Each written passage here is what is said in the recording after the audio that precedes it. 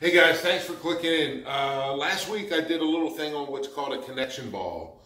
And I put it, this is a 9-inch connection ball. I had a smaller one that was like a 6-inch that you put underneath your arm for pitchers. But some of you guys said that they use connection balls in hitting, and you do.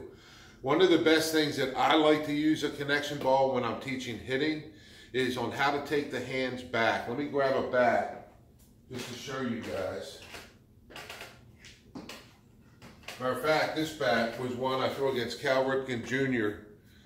Broke his bat. You see where it says Cal Jr. on this. Broke his bat with a 4-seam fastball. So we'll use this one. This is a good example. Couldn't think of a better hitter. One of the things a lot of kids will do when they're up here and I work on how to take their hands back, what they do is they like to take it and wrap it around here. It's called bat wrap, where they come here and they wrap the bat around and pull their hands really far behind the back, or they'll turn this way. What I do with the connection ball is you put the connection ball front arm, have it under the front arm. Here's the thing, when they go to take their hands back, the connection ball keeps them connected, but it also allows them to take that ball straight back.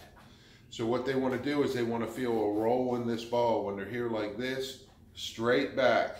And because the ball is here, it's really hard to take my hands behind me because the ball keeps me from taking it behind.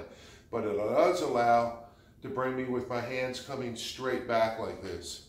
So you'll see the roll, roll, roll. Tell them to roll the ball back.